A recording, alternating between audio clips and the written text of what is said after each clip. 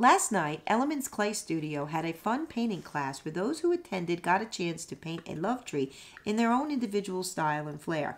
We stopped by and got a chance to talk with some of the students and the owner of Elements. My name is Susan. I'm the owner of Elements Clay Studio. Tonight we're doing a painting class where we take it step by step. It's great for beginners on up, and everybody ends up with the same painting, but they all look a little different.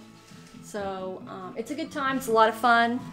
And yeah, so that's what we're doing tonight. Elements supplies everything you need to complete the project along with instruction, and you walk out with a finished piece.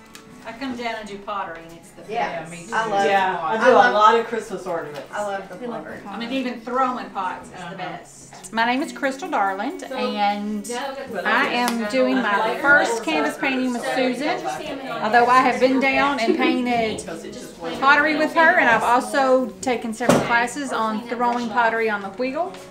She's an excellent teacher. She's fun to be around, and we always have a good time when we're down here. It's a little bit of everything that you can do when you come down here, because she's got a lot of stuff going on. And if you've got any ideas on some things that you want to try, she's always more than willing to give it a whirl.